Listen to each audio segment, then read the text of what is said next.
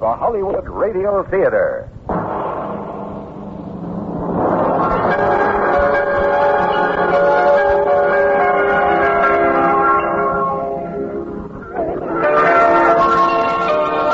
Every day at this time, Monday through Friday, a J.M. Colas Enterprises production, the Hollywood Radio Theater, presents an unusual tale of mystery and suspense. Every week, Monday through Friday, the Hollywood Radio Theater presents... I'm Rod Serling. You're listening to the 0 Hour. Rest your eyes.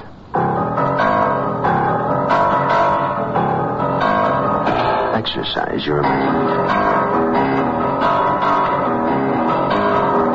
This week, Stanton Forbes labyrinth of tropical intrigue.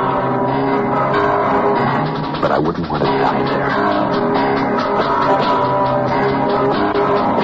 Starring Neil Purcell, Brock Peters,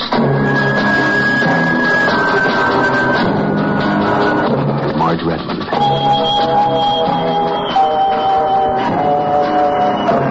In Elliot Lewis's production of The 0 Hour. Have you ever put together a jigsaw puzzle? Begin with the pieces that have a flat edge. They form your perimeter, the frame. From there, work inward, turning each piece to examine all possible angles. A good puzzle has several pieces cut to nearly identical shapes. This checking and counter-checking is tedious work. But soon things begin to fall into place. You begin to get the picture. Whole sections fill in, until you've only the last few pieces remaining. This week's tale is a real puzzler. A story within a story. A winter's tale of summer past. Come to the Caribbean islands, visit exotic St. Martin, say the brochures, where it's summer all year round. Quite a temptation if you're spending January in New York City, like Sylvia Bennett. But she's already been to St. Martin, and one visit was enough. She could never go back. Not after what happened. Though even now those last pieces don't quite fit. But that was over. Much has happened to her since. The decree finalizing her divorce, a new job, a new apartment. And now her mind was made up. For Sylvia Bennett, New York in January was perfect for suicide.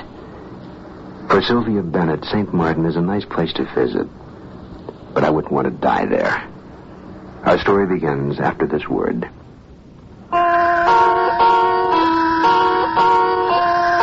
Picture this. Snow is falling on Manhattan. January thaw is late in coming. A yellow taxi spins around the corner at 103rd and West End and settles to a stop astride a brown snowbank piled high at the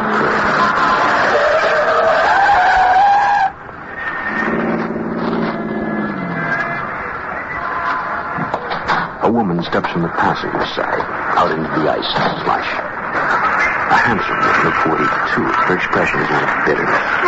The windshield a gust of wind off the Hudson River swirls the virgin snow into her determined face as she struggles her way indoors. Oh, New York, I despise you so. I must leave instructions. If found, please ship in a plain pine box to anywhere far away. Regards, Sylvia Bennett, deceased. Damn, you're so slow. The mail. Why not? Let's see what bills my estate will have to pay. Con Ed, Lord and Sailor, telephone company. What on earth? Postage due 14 cents? Saint Martin? More travel guides?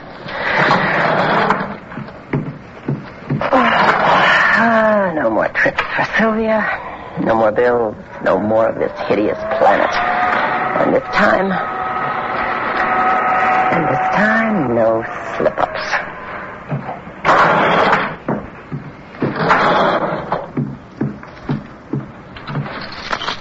Damn it. They'll have to break the door down to get me out.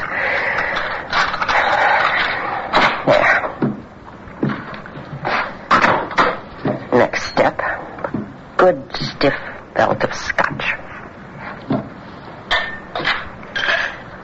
Harakiri right here on the living room rug? No, too messy. A bullet in the brain. No gun. The window. With my luck, I'd land in the snow, break my back, and live. God, it's quiet. I wonder. Oh, these pages. Dear Sylvia, don't throw this away, please. The way I look at it, you owe it to me to read it. I spent a lot of time writing it down, and the least you can do is read it. I deliberately didn't see the papers when it was all over. I suppose I should have, but I just didn't want to see what they said about us. That's the kind of coward I am, but then you know that. Damn it. Can't you people let a wretch die in peace? Hello. Hi, it's Carl. I know, I recognized your voice. How have you been? How's the new job? Ghastly, thank you to both questions. You didn't have to leave Day, you know. Divorced people do work together. It is done. But Day is your magazine. I'm just a reporter, remember? I'm worried about you, Sylvia. You won't do anything foolish. I'm a big girl now, and I'll thank you to mind your own business. Now, hold it. What the hell's wrong with you anyway? We were getting along all right. We could at least be civilized, and then ever since you got back from that island, the past 6 months, you've been... What happened? Do you need money? I told you before I don't want your money. Sylvia, you... No, I'm not crying. It's just this damn cold. Look, nothing happened. I just got sick in the gut, that's all, of everything. If you need someone to talk to... No, thank you, Doctor. These 4 walls will suffice. They listen rather well, you know. I've nothing more to say to you, Carl. Goodbye. There. No more interruptions. You've written a novel. Oh, what terrible handwriting. Tad, what the devil have you done?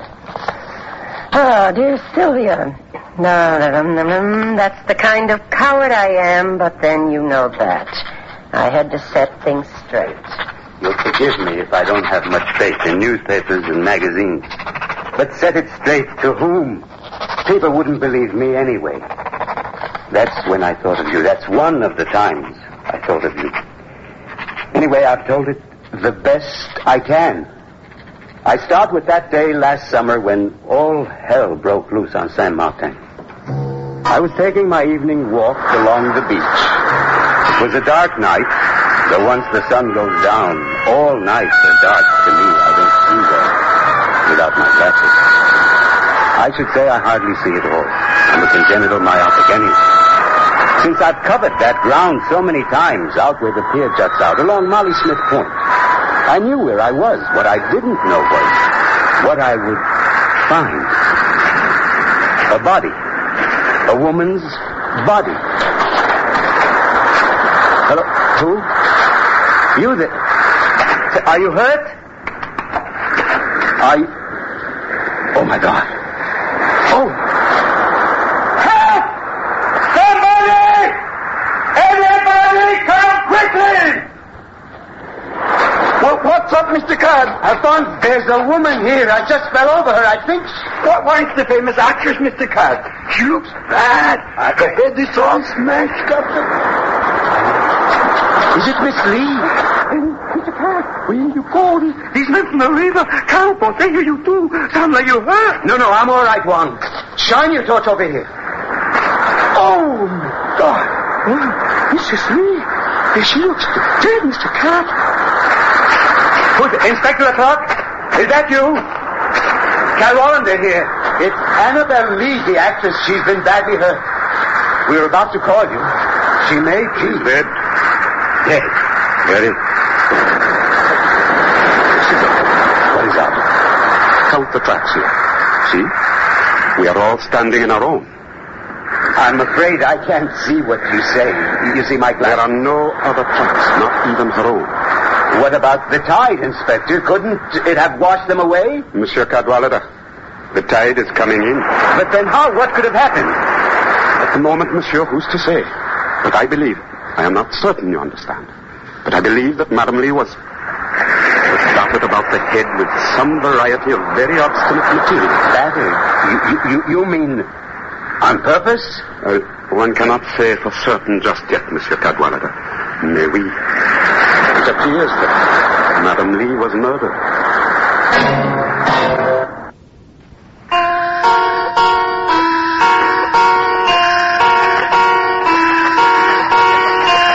me a long time to fall asleep that night.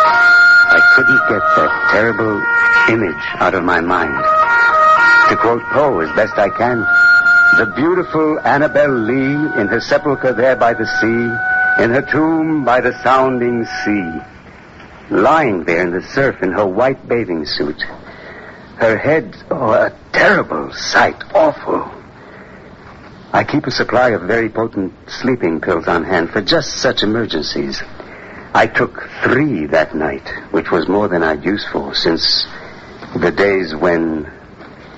Well, but Sylvia, you must know what day, what years I refer to. I needed the pills then to survive. This time I hoped if I slept deeply, I would awaken to find it was all just a bad dream. Lord knows how long Eloise, our maid, was knocking, trying to rouse me before I stirred. Monsieur Cat! Eloise! What's the matter? The gendarmes, Monsieur Cat. The gendarmes are here. Oh, yes. Yes, Eloise. Tell them I'll be right down.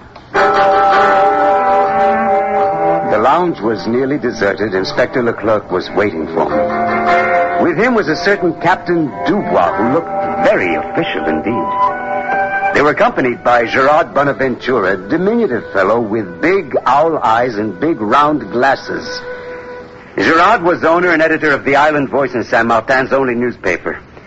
Do you know yet, was she murdered? Even now, Dr. Fortier is conducting his post-mortem.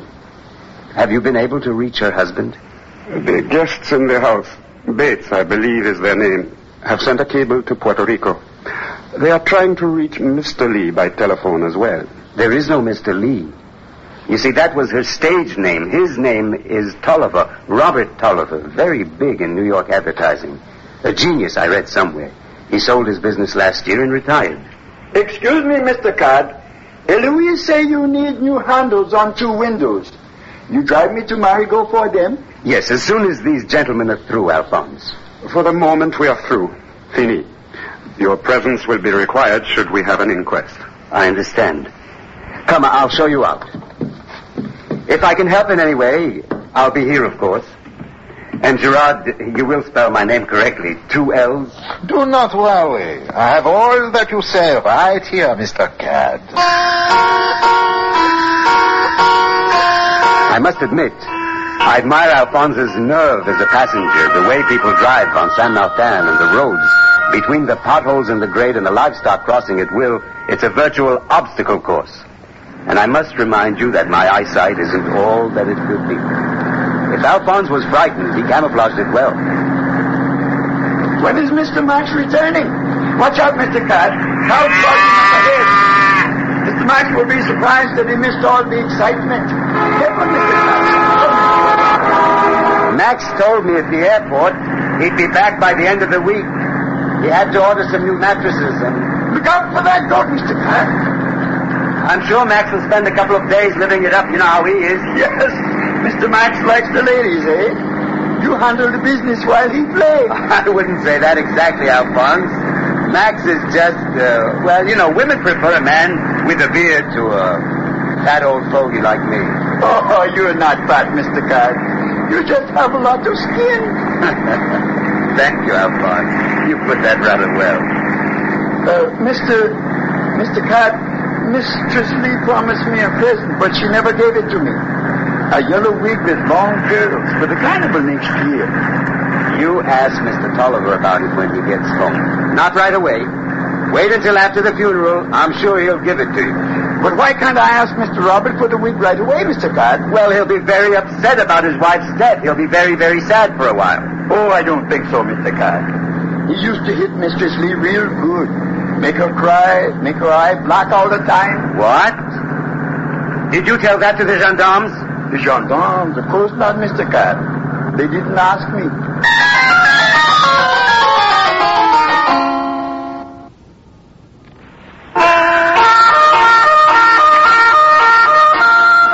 Lunch was being served on the terrace when Gerard Bonaventure stopped by looking very excited. Dubois and Leclerc are questioning all over town, going door to door. They think now it was done in a boat, that she was pushed over the side into the water. Why in a boat? Because of the tide and lack of footprints. Dr. Fortier has determined the time of death between noon and early evening. That's a lot of time. Couldn't he do better than that? It seems to me it had to happen at night. Surely someone would have seen her get into a boat in broad daylight. It is strange. No one saw her all afternoon. The American couple, Bates, they were in Phillipsburg all day shopping, and Maria Lisa, the maid, she was at the dentist for her teeth that are not so good. They all come back to an empty house. But I think somebody must have seen. That was a very good-looking woman. The gendarme will find out nothing from the people. I think you're right. No one wants to get involved. I shall go to each house, too. This is the mark of a professional reporter, yes. The people here are my friends. They will tell Gerard more than they tell the gendarme. I went to bed early that night.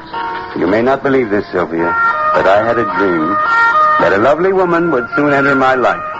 I took my coffee on the gallery the next morning. Across the street, I could see the gendarme's jeep parked in front of Annabelle Lee's house. I wonder who could be coming to Grand Case in a taxi. It's a woman, Mr. Codd. She's coming here. Undoubtedly an American.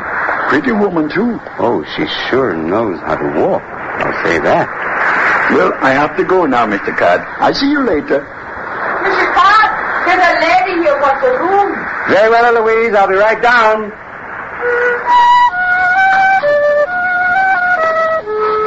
Poor Cad. I had you charmed before I ever saw you. She knows how to walk. That's a laugh. Oh, if things had only been like they seem to you. Had I come to get away from it all like I told you. But that wasn't the reason. It wasn't all a lie, though. I did come over from St. Croix. Carl and I were as good as divorced. He was vacationing in Christiansted. I knew the hotel. We'd been there often enough as husband and wife. I kept telling myself I wasn't chasing him. We were all sitting together at poolside. Carl, those three vacant but beautiful young women, and good old Sylvia, when we heard the news. Sylvia, you knew Annabelle Lee. I interviewed her a couple of times. I've got a terrific idea. San Martin's the next island down. Get on a plane and see what you can find out. The innocent tourist bit. Try to find a spot to stay in the village where it happened. I don't know why I took the assignment. Perhaps to convince Carl that I was better than those stupid women. Those cheerleaders, all bust and no brain. So, I knew how to walk. What next, Cad? I decided to go down onto the beach. I didn't do that often, not at midday. My new guest was there. You, Sylvia. Wearing a red low-cut swimsuit and white bracelets that sparkled in the sun. Are you going to sleep, or would you like some company? I'd welcome company. Mrs. Benedict? Oh, Sylvia. This is my first visit to San Martin, and I don't know a soul. Well, I'm Jeffrey Stamp Cadwallader. Oh, my, that's a mouthful. People call me Cad. It's an odd name of endearment. I've gotten used to it. Those are pretty bracelets you have. Oh, thank you. They're turquoise. Rather common these days.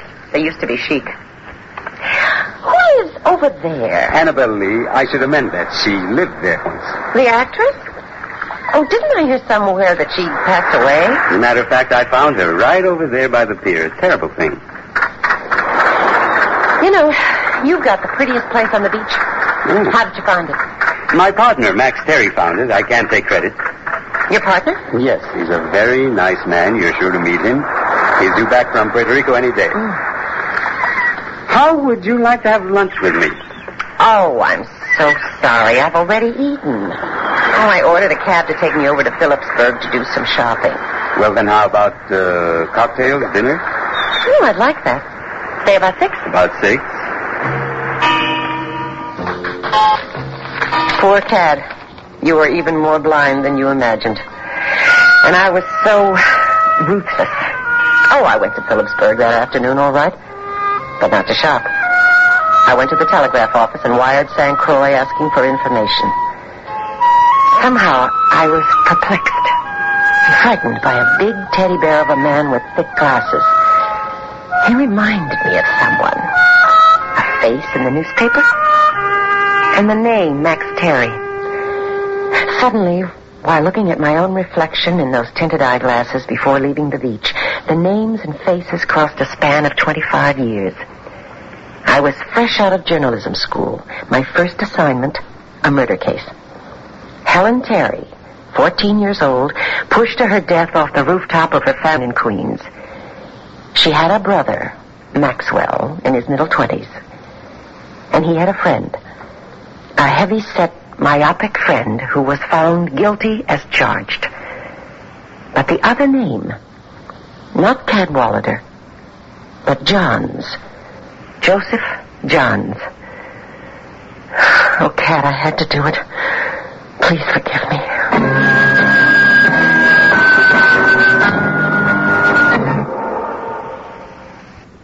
Tomorrow at this time, rest your eyes and listen here to this week's continuing study in suspense. But I wouldn't want to die there. I'm Rod Serling, and this is The Zoo.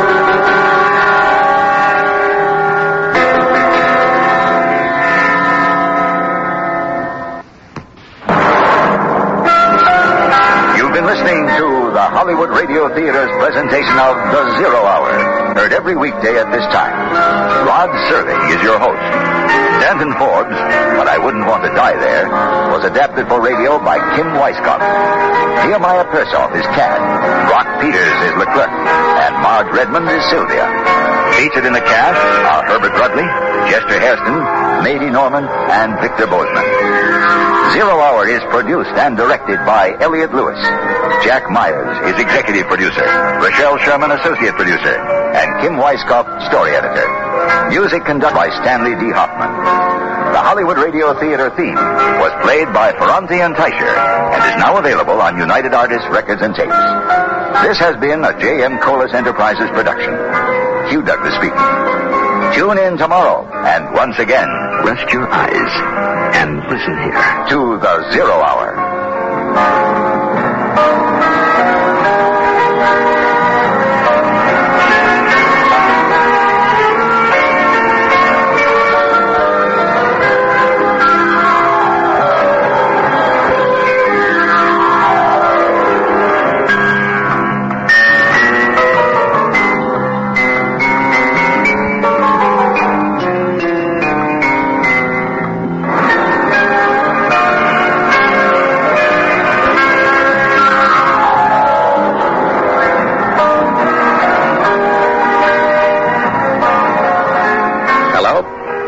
Stevens. I'll be here next week as Lloyd Mercer on Hollywood Radio Theater's brand new Zero Hour. Mercer is a deep-down politician of the old school. We've received some new information on the Henley murder. It points rather definitely toward your culpability. Apparently, there was an eyewitness. Someone saw me kill Henley? Please listen to George Maharis, Charles McGraw, and me next week when the Zero Hour presents Dead Man's Tale.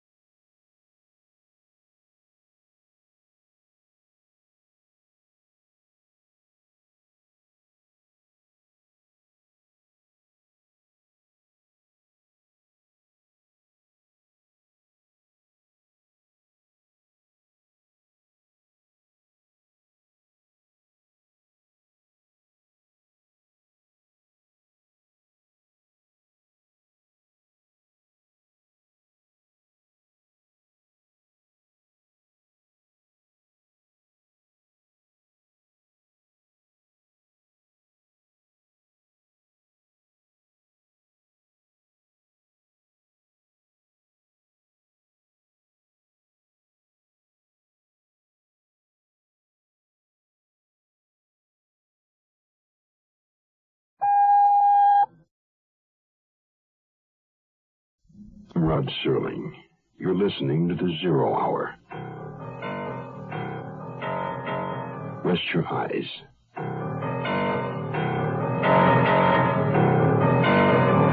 Exercise your mind. This week, Stanton Forbes' labyrinth of tropical intrigue. But I wouldn't want to die there.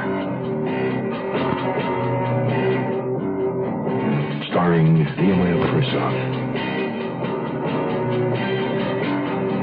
Brock Peters,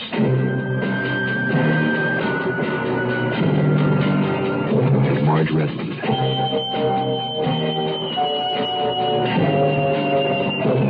In Elliot Lewis's production of The Zero Hour.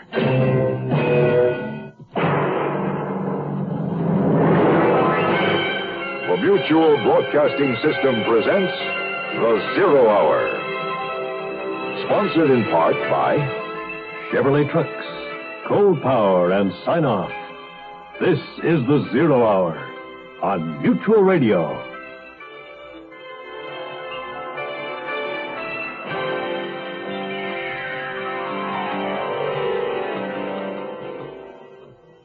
There's something relentless about a jigsaw puzzle. Once it's begun, it dares you to continue.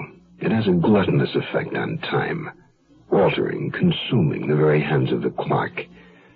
For Sylvia Bennett, time has become a precious commodity. She has selected this day to be her last, and a puzzle is what she needs, the very least.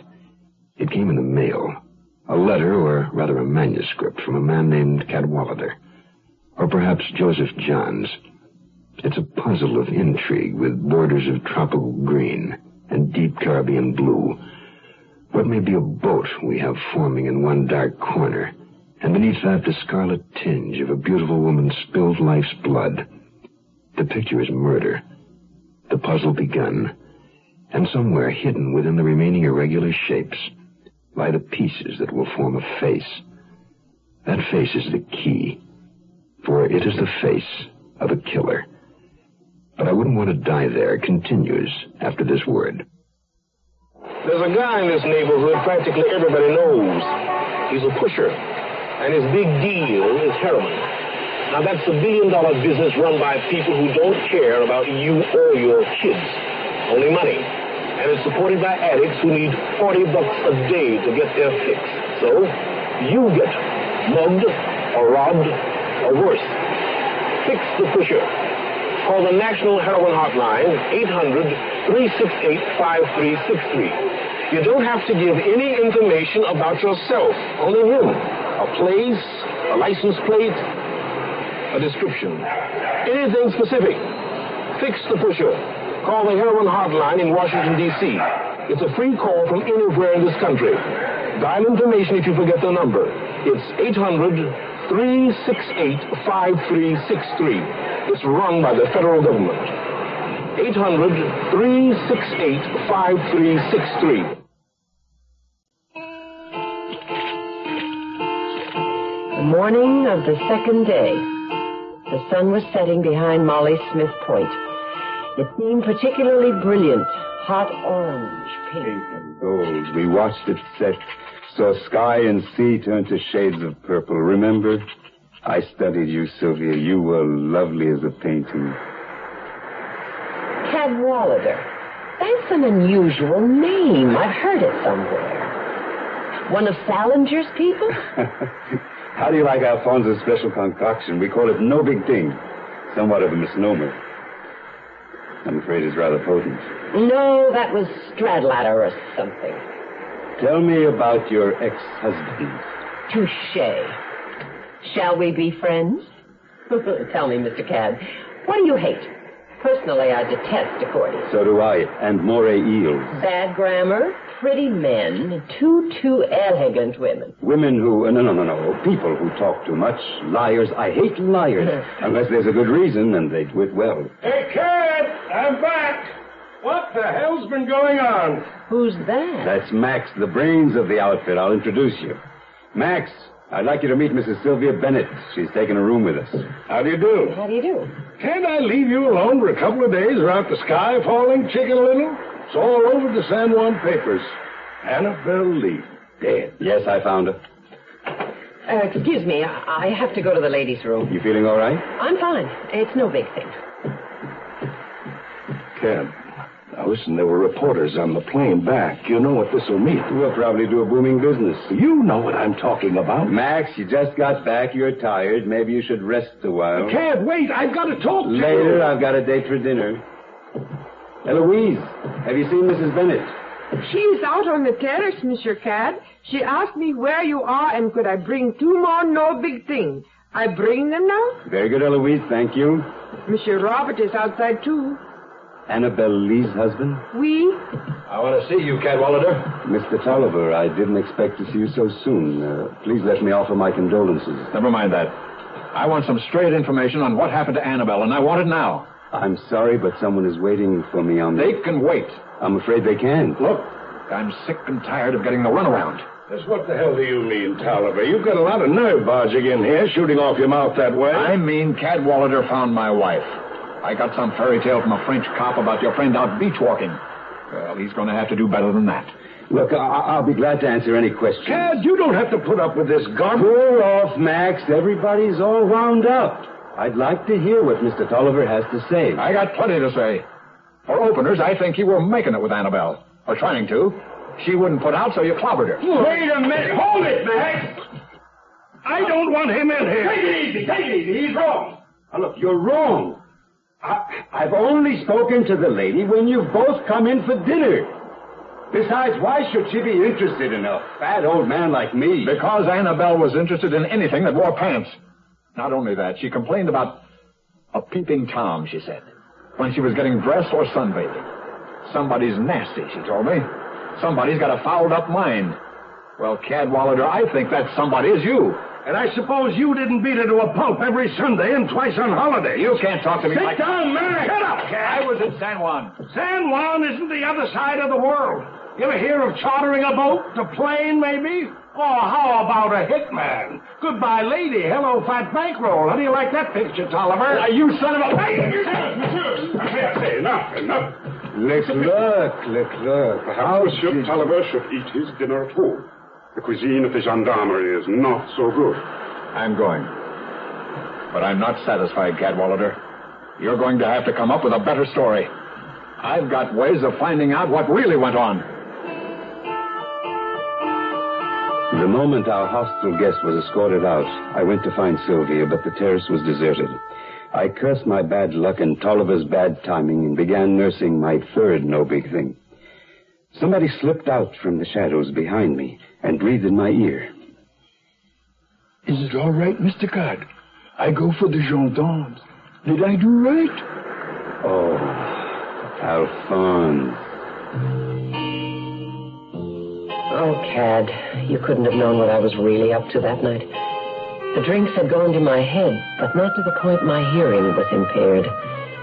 I stayed until the police arrived, then crept off to my room. I wanted to fall asleep, to shut off my memory, but I couldn't. Johns and Terry together. I hadn't remembered Max Terry as being such a brute, an angry, hairy gorilla of a man. And the coincidence that I should have come to Saint Martin to research another murder. I don't know how long I lay there in bed, not listening, but hearing things.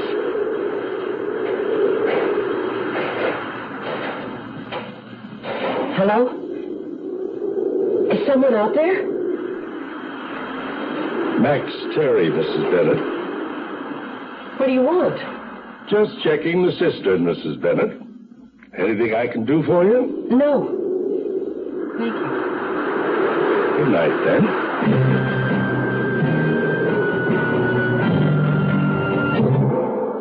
They come in different sizes, from small to extra large. Our trucks are tough, of that there is no doubt. 'Cause they're built for lasting value, day in, day out, day off. And value is what Chevy's all about. In 1973, according to dealers' reported deliveries, more Chevy trucks were sold than any other make. Come check out our new Chevy trucks, and you'll see the reason why. This is Julia Meade. Today, because of the energy crisis, washing your clothes in cold water makes more sense than ever. You see, the more cold water you use, the more fuel you'll save. Fortunately, we have Cold Power, the detergent specially formulated to get your clothes clean in cold water. If you use Cold Power already, you know that your clothes will be clean and bright without hot water wrinkling or stain setting. This is Julia Meade saying, let's all start using Cold Power in cold water today and help keep America out of hot water.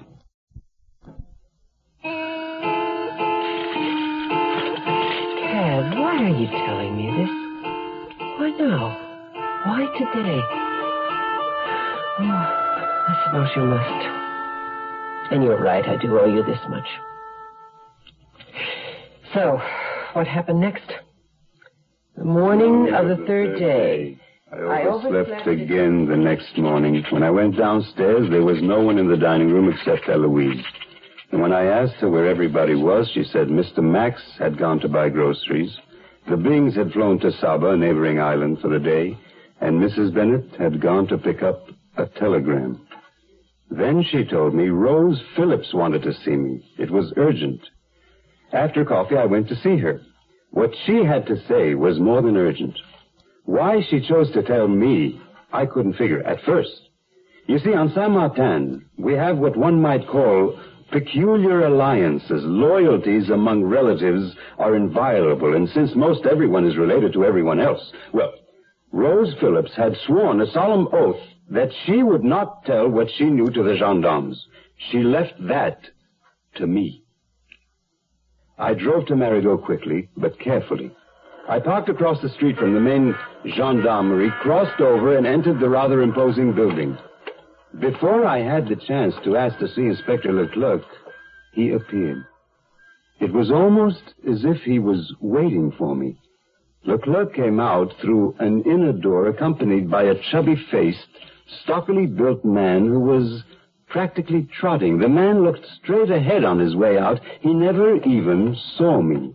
He looked familiar, though I couldn't place him. As I said, I had the feeling Leclerc was expecting my arrival. I didn't see him look my way before he spoke. Ah, Monsieur Cadwallader. What brings you to Marigot? Inspector Leclerc, could I speak in private, please, with you? Certainement. Come into my office, won't you? Won't you kindly sit down? What is it I can do for you? Well, I've learned something I think you should know. Yes? Robert Tolliver was back here on the island for a time, the day his wife, Annabel Lee, was killed. Ah, yes, we know. You know? Certainement. One of our first duties was to investigate the whereabouts of Madame Lee's husband, and Monsieur Max Terry as well. The gentleman who just left, that was Emmanuel Patterson, the ticket manager from Caribbean. Monsieur Patterson has corroborated the report that both Robert Tolliver and Max Terry were passengers on the early flight to San Juan. Monsieur Patterson also reports that Monsieur Tolliver flew back at 3:30 the next day, then left again for San Juan at 5. Customs records agree. That is how we know. I see, yes. Well, I should have realized... Robert Tolliver was driven to his house by Clement Turbo on Turbo's cab. Mr. Tolliver says he came to get a check necessary to consummate a business matter in San Juan that afternoon. We are pursuing this last matter further with the American authorities and the Puerto Rican hotel where Mr. Tolliver was staying. This far, his narrative seems basically valid. Oh, I just thought... We are also pursuing, as a routine matter, the corroboration of Max Terry's visit to San Juan. He stays, I believe, at the Primavera? Yes, it's a guest house, not unlike our own in Grand Case. The concierge is a lady friend of Max's. Ah, yes, a Miss Anita Castellano. So you see, Monsieur Cadwallader, we are almost as efficient as your American forces. Yes, of course. Well, sorry to have bothered you. Oh, no bother at all. When I arrived back at the guest house, there was a young man I'd never seen waiting for me. Perhaps I'd come to possess what one might call clairvoyance. I knew not who the man was, but I was sure of why he had come and what he wanted. Mr. Cadwallader, my name's Boland. Joseph Boland. I'm a newspaper man from the States. I wonder if you got a spare room. I'm afraid... Where the devil is Alphonse? This thing weighs a ton. Well, I'll only be here a few days. Eloise, take this stuff, will you?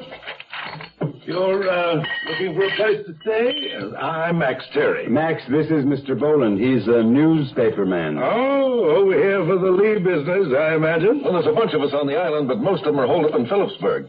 I thought if I could find a spot near the scene of the crime... Here, my credentials.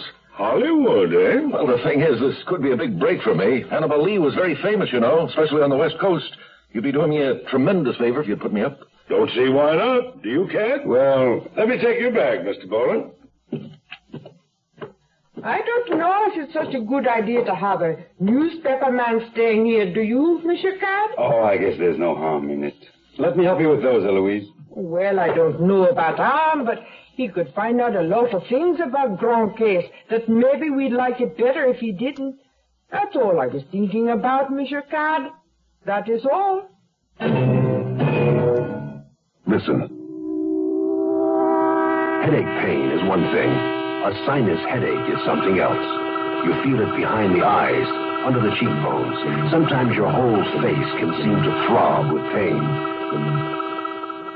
You want relief. Take Sign-Off tablets. SINEOFF. The sinus medicine that gives you a full dose of pure aspirin, plus a sinus drainer that helps relieve sinus pain while you drain. Sign-Off tablets, the sinus medicine. And Sign-Off doesn't stop there. Have you tried Sign-Off Sinus Spray? The fastest known form of sinus congestion relief. It penetrates clogged nasal passages in seconds. That's something. That's Sign-Off Sinus Spray. When sinus flares up, use Sign-Off tablets and spray, only as directed. Sign-Off, SINEOFF, the sinus medicines in the bright red box. Where were we? Let me think. Oh, that must have been the day I went shopping. Oh, Phil, you're such a good liar when you want to be. Carl's cable with the lowdown on the Joseph Johns case had come. If this was the same man, if Cad was Johns, if this was another of my $1 million hunches... Cad, poor teddy bear. I found you in the shade of the front gallery. Hello, Cad. Isn't it a lovely day? Oh, hi there. I missed you at lunch. Care to join me? I heard you went to town. Something about a cable. Oh, yes, from my ex-husband. Not bad news, I hope. He's bad news. He wanted to come here, so I had to wire back. Dear ex, stop. Don't you dare. Stop, Sylvia. You think you'll get the message? You're not very subtle. No, I don't suppose I am. Who lives over there? That fascinating old house. Madame Bousquet and her son. The house is falling apart now, but I understand it used to be magnificent. Oh, look, there she is now. She looks like quite a character. They say she was magnificent, too, in her day. Who's that bald fellow with her? That's her son, Guy. Is there something wrong with him? Yes, he's retarded, not quite bright. There's another boy who lives in Puerto Rico. He's normal. With the father? No, Michel Bousquet lives outside of town. Have you met our newest guest, Mr. Boland? No, I'm afraid I haven't. He must have just arrived. This morning. He's from the States, a reporter. A reporter? Yes, you act surprised. Not surprised. I knew it wouldn't take long. Annabelle Lee was a great star in her day. Won't the publicity hurt the tourist business? Maybe, maybe not. But there isn't much I can do about it. Oh, it's such a gorgeous day. Why don't you take me sightseeing before the place is crawling with newspaper people? Where do you want to go? Well, the Bings were telling me about a place called Benvenue. Where's that? Oh, beyond Marigot on the peninsula. What's it like? Tell me something about it. Benvenue, it's a very strange place. No one lives there, not a soul. It's just there. It's the unfulfilled dream of an American developer. A few years ago, this American hired a French architect to design the plans for a city that would combine the past and the future, Mediterranean in feeling, with all modern conveniences of the jet age. Construction was begun. 3, 4-story buildings, all built of stone, with walkways, courtyards, fountains. And then the money ran out. The crews left. They won't be back until someone invests another fortune. In the meantime, Benvenue sits and waits, all stone and glass and empty. Sounds lovely. It is in a strange way. Could we go there? Oh, it's a bit of a drive. I don't really trust my eyesight. I'll drive. Very well. We'll take my car. I'll tell Max we're going. Well, I want to get my camera. I'll meet you downstairs.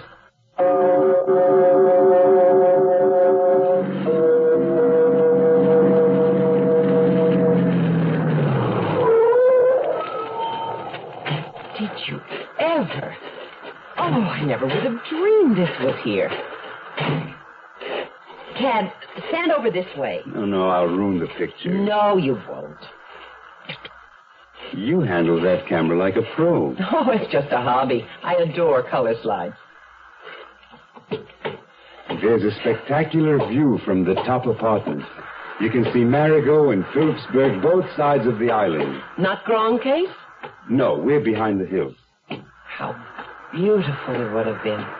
Oh, won't anyone finish it ever? Maybe, one day. If the money man finds another money man. You see, that's what they call him here. The money man. Do you know him? No, his name is Tanqueray. He hasn't been on Saint Martin so far as I know during the 6 years I've been here.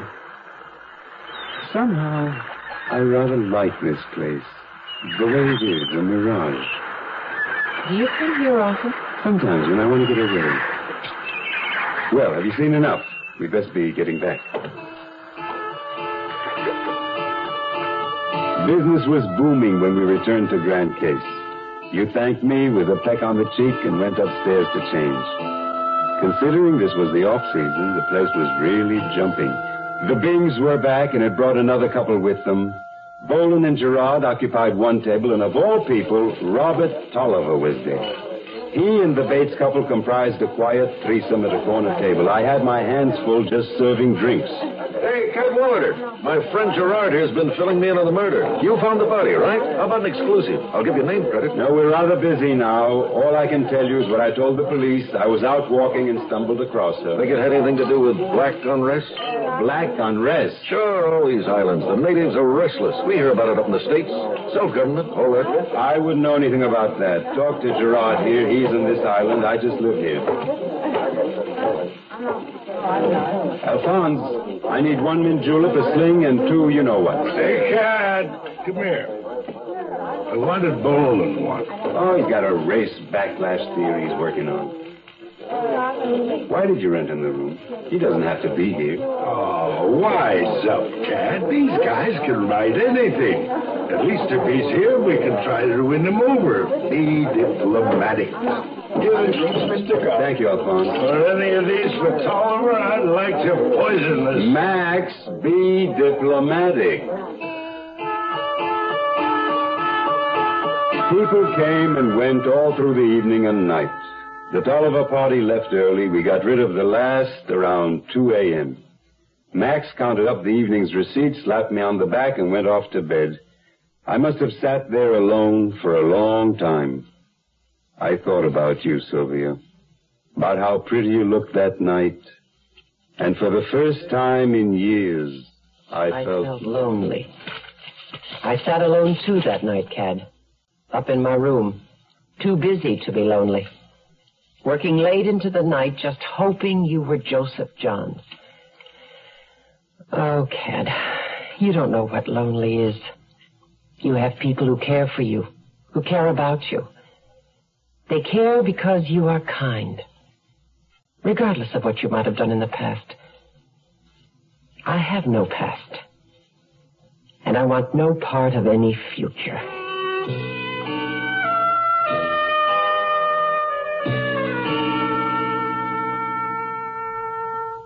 You are listening to Mutual's presentation of The Zero Hour. Tomorrow at this time, rest your eyes and listen here to this week's continuing study in suspense. But I wouldn't want to die there. I'm Rod Serling, and this is The Zero Hour. Today's episode brought to you in part by Chevrolet Trucks, Cold Power, and Sign Off. This is the Zero Hour on Mutual Radio.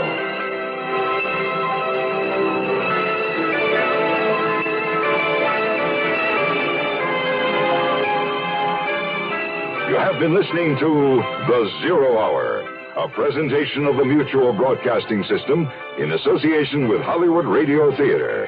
Heard every weekday at this time. Rod Serling is your host. Zero Hour is produced and directed by Elliott Lewis. The Hollywood Radio Theater theme was played by Ferranti and Teicher and is now available on United Artists Records and Tapes. Hugh Douglas speaking. Tune in tomorrow, and once again, rest your eyes and listen here to The Zero Hour. This is the Mutual Radio Network.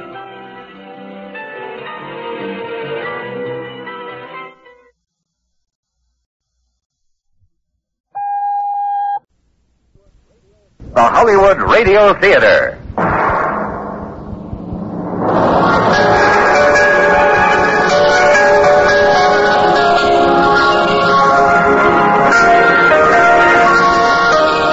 Every day at this time, Monday through Friday, a J.M. Colas Enterprises production, the Hollywood Radio Theater, presents an unusual tale of mystery and suspense. Every week, Monday through Friday, the Hollywood Radio Theater presents... I'm Rod Serling. You're listening to the Zero Hour. Rest your eyes.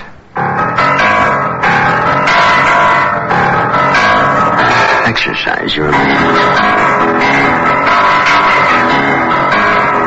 This week, Stanton Forbes' labyrinth of tropical imagery. But I wouldn't want to die there. Starring Nehemiah Persson, Brock Peters, and Marge Redmond.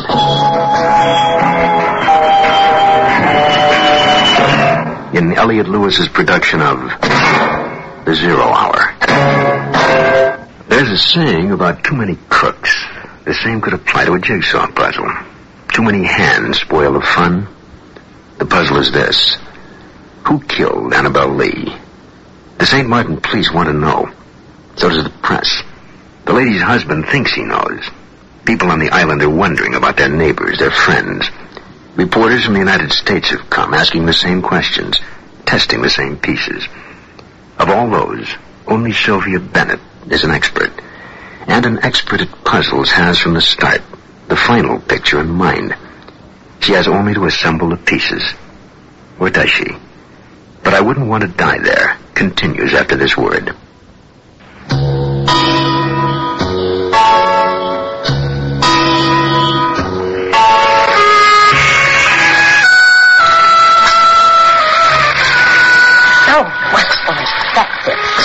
Scald yourself to death with the coffee. By rights, I should be separated from my soul by now. This letter, Tad, you're so long-winded. Don't you realize you're obstructing history? I should be indebted to you for this reprieve. Is that it? Well, I'm not. But I read on because I must. Be merciful, please. Be quick about it. The fourth morning, a yowl like that of an animal awakened me. What on earth? What's that? My specs. Where are my glasses? Cat, wait for me. Let me by. Eloise, has someone been murdered? Let me by. Cat, wait. Eloise, what happened? The gendarmes have taken Madame Bousquet's son to the gendarmerie in Maricot. But why? Was that the boy screaming? I'm not certain, but I believe it has something to do with Mr. Lee's death. How could that be? Here comes Alphonse. Maybe he knows. Mr. Card, the gendarmes take away Guy Bousquet. They put the handcuffs on him and everything. He might have put up a great fight. Did you hear? How could we miss it? But why, Alphonse? Why did they arrest Guy Bousquet? For spying on Mistress Lee. Spying? So there really was a peeping Tom. How did they find that out? Someone told them. I do not know who told them, but someone... Someone told them. That's odd. I still don't believe it. Believe what? That horrible noise? Sylvia, they've arrested Guy Bousquet. I'd go get coffee, Monsieur Fat. Oh, someone better go get the beans. They're barricaded up in their room. Hell, I was hoping Tolliver did it. I'd love to see that fat cat do time. Who says he didn't? Well, why have they arrested the boy? It looks like a sex crime. He had the glasses on her. Max, you don't know that for sure. It is true, Mr. Cad. I didn't tell the gendarmes, but I see him too. Lots of people know. There, you see? Oh, let's get some coffee. I can't think straight.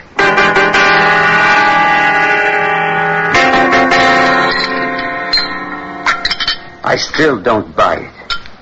Thank you, Eloise. What's to buy? He's male, isn't he? But they're so sure she was killed in a boat. I've never seen Guy Bousquet go anywhere near the water. He never leaves that porch.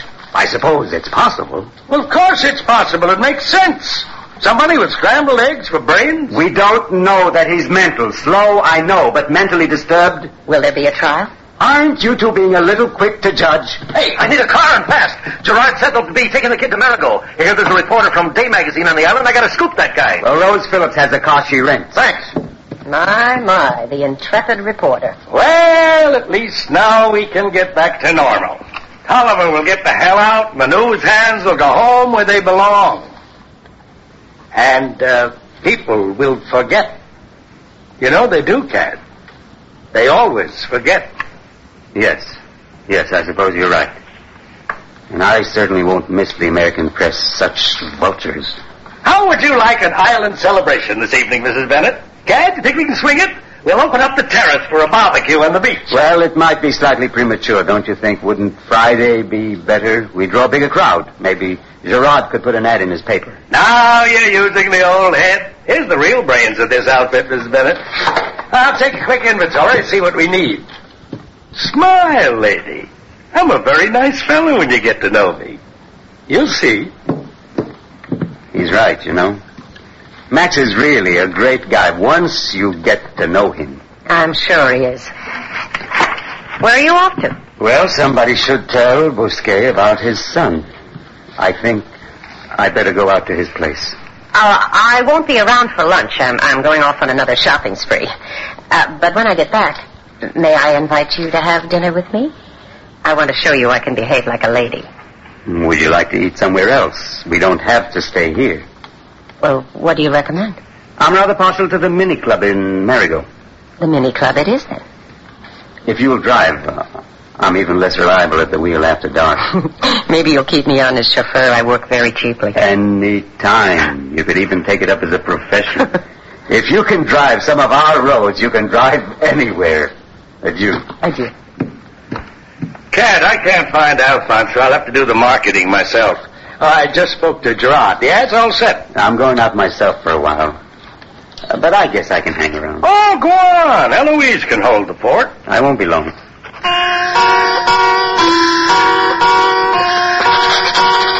I was frantic trying to find that man. With my eyesight and driving about, it took me well over an hour to locate Michel Bousquet. I went first to his house just outside town, but he wasn't there. I didn't know where to look. It was just a lucky break that I ran into Leon DeLong, who was clearing brush nearby. He told me Michel Bousquet had gone to Point Blanche that morning. I finally tracked him down in the little fisherman's bar tucked beneath the pier. Apparently, he was unaware of what had gone on in the morning, though my only clue to this was the pained expression that crept across his weather-beaten face when I told him his son might be charged with murder.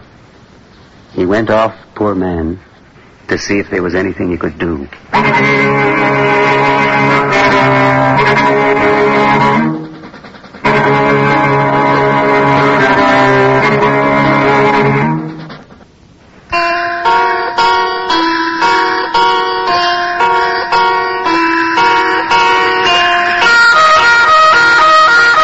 The fourth evening, Boland's suggestion of black unrest had made my ears burn. Why hadn't the famous Annabel Lee simply drowned? It would have saved us all a lot of grief. Murder is such an ugly word, frightening. And suddenly, with the investigation going on, everyone was tense, everyone a suspect. I waited for you, Sylvia, at the bar, drinking a no big thing, trying to relax, but it was useless. I wasn't even the least bit hungry. Alphonse reported for work while I was sitting there.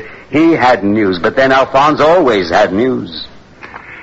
Mr. Card, I find out who told the gendarmes about Guy Bousquet. It was Rose Phillips. She told. Rose Phillips. Why would she? Didn't you tell her Clement and Martin are not suspected? I tell her yes. She tell anyway. My Uncle Martin, he's in the hospital. What happened to Martin? Rose Phillips. Not Rose Phillips. Maria Lisa.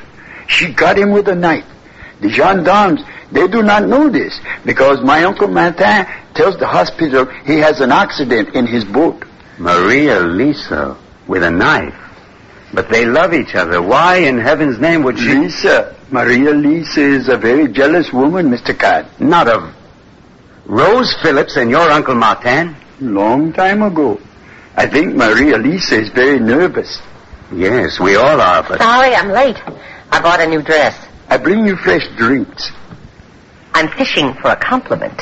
You look smashing. I've never seen you wear your hair up that way. You've been hiding your beautiful neck all the time. Oh, thank you, kind sir. I brought the papers. 2 days old, of course. They're full of Annabelle Lee and Saint-Martin. Sylvia, I don't want to even think about Annabelle Lee this evening. Thank you, Alphonse. Alphonse, are they Bousquets back? Only Madame et Monsieur. But all is quiet now. So they're holding Guy. Here now, none of that. It's your house rule. You just made it. No Annabelle Lee. Let's get out of here. Wait, let me finish my drink. I'll tell Max we're leaving. Get another night off from school? I'll just let him know. We do as we please within reason. Oh, Cat, I was only teasing.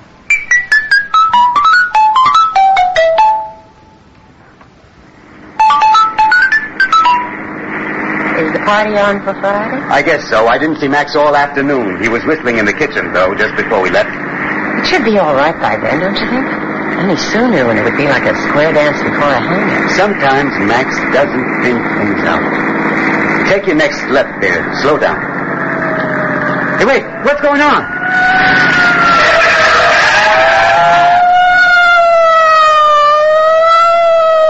Let's follow. It's that Boland. Then something's up. We're in, though. What's out this way other than... Other than Benefit knew nothing. Whatever's going on, it's going on there. Outside of Marigot, it's 2-lane paved highway with very few curves. The money man had thought of everything, even straightening the access road. You piloted my little European car, Sylvia, like you'd raced them all your life. But even so, with the small engine, we lagged far behind the others. Even Boland, who came very close to driving into the sea twice, was merely 2 tiny red tail lights in the distance. When we got to the gate by the dirt construction road, it seemed the whole peninsula was lit up by the reflections of the glass of the whirling red beacons. There was a good deal of running around, remember? The entire police force was there. We were stopped at the gate. Cab, thank God you're here. They won't let me in. Use some of your influence on these clowns, will you? Mr. Boland, you'll never learn. What's that supposed to mean? Mr. Cadwallader, what are you doing here? Inspector Leclerc. Mrs. Bennett and I were about to have dinner in Marigot when we kind of got caught up in the traffic. What happened here? Perhaps you had better come with me. Hey, what about me? Just you, Monsieur Cadwallader. Not the lady, I think. Now, look here. I'll wait in the car. Just Monsieur Cadwallader. I demand you let me pass. I'm a member of the American press. But you are not on an American island. You better wait here, Boland, or you'll end up in jail yourself. The gendarmes take a dim view of interference. Please, Monsieur Cadwallader. Come now. I am afraid we have a new development. It's somewhat unpleasant one. Is Guy Bousquet here? Did he tell you to come here? You are very curious tonight, Monsieur Cadwallader. What you will see might make you wish you were not so curious. Captain Dubois, Dr. Fortier. What? Who? Perhaps you cannot recognize him with his face in such a condition. The glasses were smashed to pieces. He is quite dead. How could anyone do such a thing? He was such a gentle man. Poor Gerard.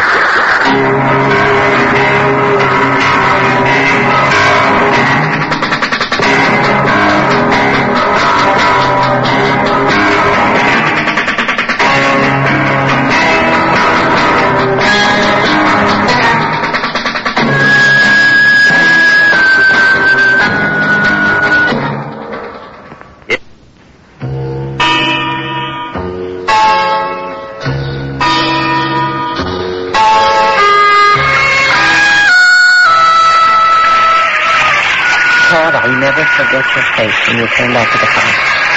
It must have been an ordeal. Gerard's dead, was all you said to me.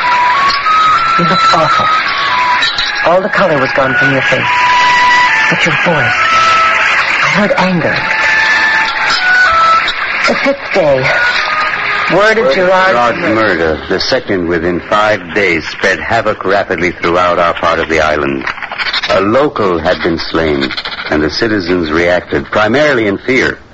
My perpetual morning cup of coffee was brought to me by Eloise. Thank you, Eloise. What is it? You look worried. The gendarmes have called a meeting. They want everyone in Grand Case, everyone except the children, to come at 3 o'clock this afternoon. They will open the schoolhouse for the meeting so that all can get in. I see. All right, thank you. Monsieur Cad, Alphonse said that Gerard Bonaventure has been killed. Is that true, Monsieur Cad? Yes, I'm afraid it is. Is there something else? Do you want to tell me something? He was just here a night ago. I just don't know, Monsieur Cad. He asked me a lot of questions. He did? Well, that wasn't unusual. Gerard asked everybody a lot of questions. That was his job. But the questions he asked me, they are about you, Monsieur Cad, and this house and everybody in it. Did he now? About me? What did he want to know about me? What you and Monsieur Max do in America, where you live, things like that. I say, Gerard, why do you want to know these things? And he say, I just curious, Eloise. We don't know very much about many of the aliens on the island. That's what he call you, aliens. And then he say, perhaps we should know more about them before we let them live here. Well, please try not to worry, Eloise. You did the right thing. There's nothing we can do now. The gendarmes will find whoever killed Gerard, believe me. Everything will be all right. Oh, Eloise, have you seen Mrs. Bennett? She went to town. I hear her say she used up all her film and needs to get more. All right, thank you. Oh, wait. Where's Mr. Boland? He went somewhere, too, in Rose Phillips' car. I don't know where. Oh, okay, that's all. Thank you. Run along now. Try not to worry.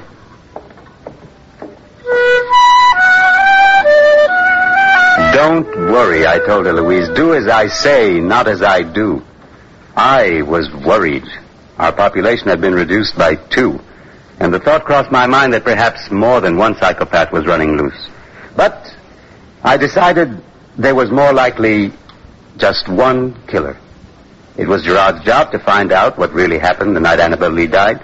Perhaps he did, and was silenced by the only living person who knew. Just about anyone could have done it. In any case, I was worried. Eloise said that Gerard had been asking questions about me. If the real killer wasn't found, it could have gotten sticky for me. But that was a long shot, wasn't it, Sylvia? A man could go crazy worrying. Anyway, we were running a guest house, not a detective agency. I went to the kitchen to see if Max needed help. Got 2 free hands if you need them. Don't need them. You've heard about the Mass Inquisition? Eloise told me. Cad, listen. I've been thinking. You haven't been off the island in years. Now, why don't you take some time off? A vacation. Vacation? What do you think this is, work? No, I mean it. No, I don't think a sudden trip would be a very wise thing to do on my part. Besides, until these murders are solved, the police will want us all to stick around. Someone hops a plane and bingo, there's your killer. And I didn't do it. Did you? Don't be funny. We didn't need this to happen. You said we had to play it by ear. Maybe we'd get lucky. For 6 years, we've had nothing but 4-leaf clovers. Don't worry about it. I'm not. That's for sure. Gallivanting around with that Bennett woman when you know the place is crawling with... Just acting natural. Oh, natural hell. You haven't been seen with a woman since you got here. Max, I know this sounds foolish, but I believe you're jealous. Don't be a jerk. Relax. We'll just stay put. They'll find whoever did it, and then things will be back to normal. People will forget. They always forget. Isn't that what you told me? Sure they forget. Unless they're reminded by snooping fools who can't let things be. The priors and tattletales. The good liars of this godforsaken world. I didn't need more film. I needed to make a call.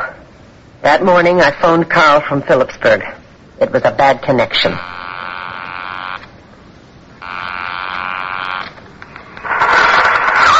Carl, this is Sylvia. What have you done with the Joseph Johns info I sent you? Nothing, I hope, because there are new developments. You've got to hold it until I get back. Sylvia, I can't hear you.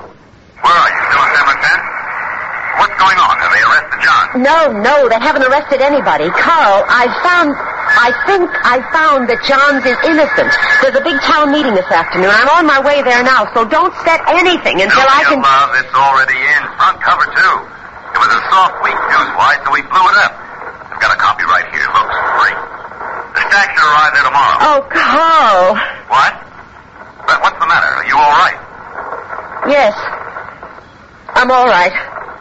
I'm coming back tomorrow. I'll be on the first plane. What time? I'll send a car to pick you up. Don't bother, Carl. It's already too late.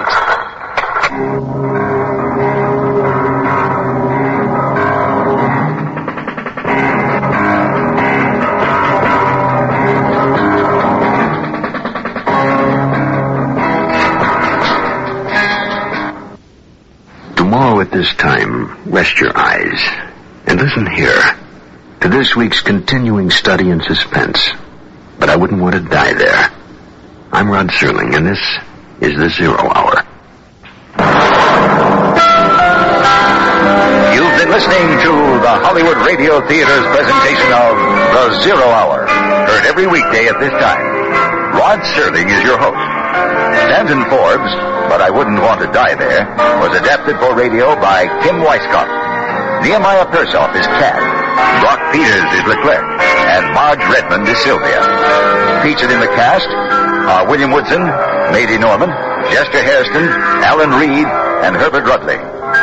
Zero Hour is produced and directed by Elliot Lewis. Jack Myers is executive producer. Rochelle Sherman, associate producer. And Kim Weisskopf, story editor. Music conducted and composed by Stanley D. Hoffman.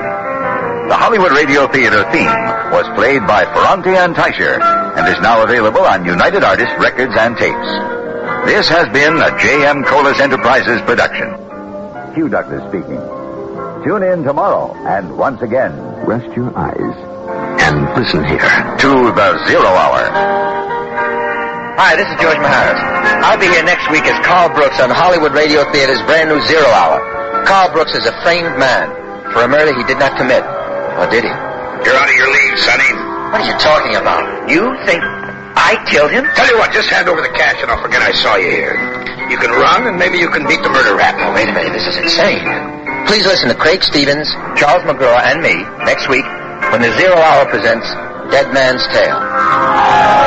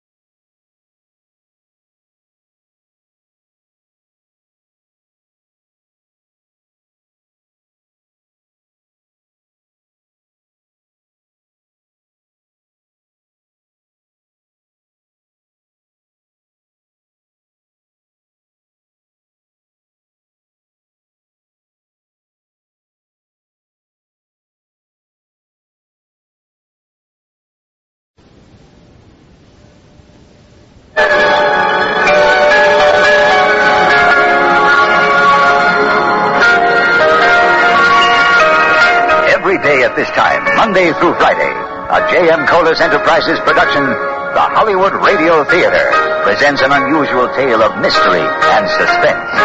Every week, Monday through Friday, the Hollywood Radio Theater presents... I'm Rod Serling. You're listening to the Zero Hour. Rest your eyes.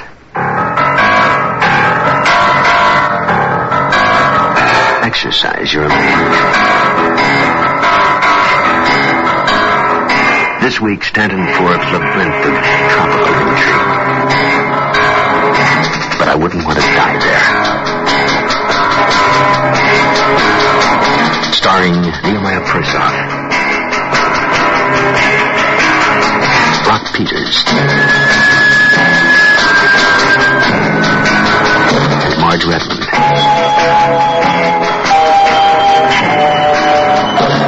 In Elliot Lewis's production of The Zero Hour.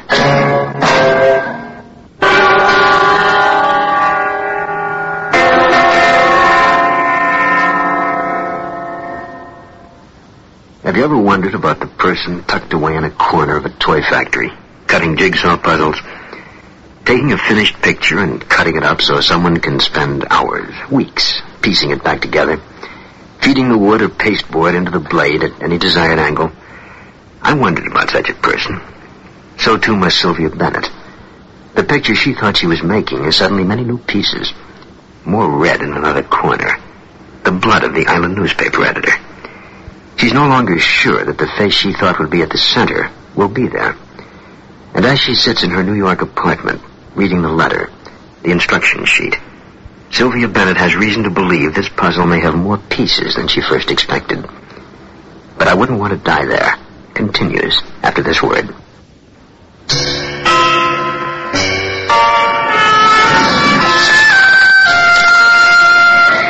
That was some meeting. I remember.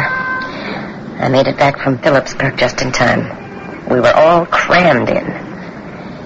Everybody seemed to be at the schoolhouse that afternoon. Everyone from our place. Staff and guests, all the townspeople, visiting Americans, tourists, part-time residents, and Mr. Boland of the press.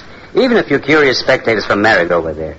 All these people, and yet I could sense the void. Gerard belonged there. Captain Dubois, Inspector Leclerc, and Dr. Fortier sat at the main desk at the head of the class. Leclerc opened the proceedings. You are all aware of the recent death of Gerard Bonaventure. We regret his passing and that of Madame Annabelle Lee. We are doing all we can to locate the person responsible for their untimely departure. Our belief is we are looking for one person, perhaps present in this room. They began with me, which made sense. The whole terrible mess started where I began, with my evening walk along the beach. I don't know why I was nervous, but my legs were trembling as I gave my account. Wong and the men from the Riva substantiated my story. After that, Leclerc called on Robert Tolliver, and things began to get lively. Monsieur Tolliver, would you inform us of your whereabouts the day of your wife's demise? San Juan most of the day on business. Flew back here for about an hour that afternoon, picked up a check from my wife, and flew back. This business you speak of, the acquisition of Benvenue, was it satisfactorily completed? Not entirely. It's a very complicated procedure. Is it not strange that you did not take this check when you first left? Tanqueray pulled a fast one. He wanted to bind her right then and there, a large amount of money. I was afraid he'd call the deal off if I didn't come up with it, so I flew back to get it. And your wife was alive and well? I told you she wrote the check. When it comes back with my statement, I'll hand it to you. We have ascertained from Monsieur Tanqueray that there was such a check. Don't think we doubt that, Monsieur Tolliver. Look, I can account for every second I was back here. I know what you're trying to pull, and I'm not going to let you get away with it. Tolliver got red in the face from all his shouting and had to be yanked down into his chair by his friend Bates. Leclerc continued with Maria Lisa. She spoke very quietly, giving short answers. Annabelle Lee was not a cold person, she said, a kind woman who kept to herself. She had no close friends in Grand Case and never entertained, though visitors dropped by from time to time. Tolliver was smoldering. Did you see him, Sylvia? I could tell it wouldn't be long before he blew. Max was just the one to set him off. Monsieur Terry, you were in San Juan that day, too. That's right. Your pension there has so agreed. Customs have verified both you and Mr. Tolliver as having boarded the same early flight, though not together. As a neighbor, tell me, how did you feel about Madame Lee? Well, I felt sorry for her. She seemed such a lonely person, a big star. Probably most people were afraid to talk to her. Lonely, you say? And yet she had a husband. Well, it's common knowledge they didn't get along. That's a lie. There was a terrible bruise on her face one time, and she told me that he gave it to her. You're lying. That's what she said. She ran into a door. Yeah, the door at the end of your arm. Mr. Tolliver, please be seated. This is a farce. Look, we argued. Who's married that doesn't? She wasn't the easiest woman in the world to get along with, but I never hit her, never. I was on my way back to San Juan when it happened, and I can prove it. Alphonse Tabor, we have been told you spoke to Madame Lee at times. What can you tell us about her? Oh, she was nice to me, sir. She promised me a week for Carnival. My Uncle Martin did not like me to go there, or Oliver either. He said she was a trouble lady. Hey, what about Uncle Martin? You said you thought she might have been in his boat. We have no evidence that she was. In addition, Martin Menard was in the hospital when Gerard Bonaventure was killed. All right, then, the other one. What's his name there? That space cadet. Just the sort of mentality. Guy Bousquet was at the gendarmerie at the time of Gerard's death. Furthermore, after interrogation, we do not believe him capable of taking the lady out in a boat and ridding himself of the body without discovery. His mind is that of a child, and he is too public a figure in Grand Case. But he spied on Annabelle. This he has admitted.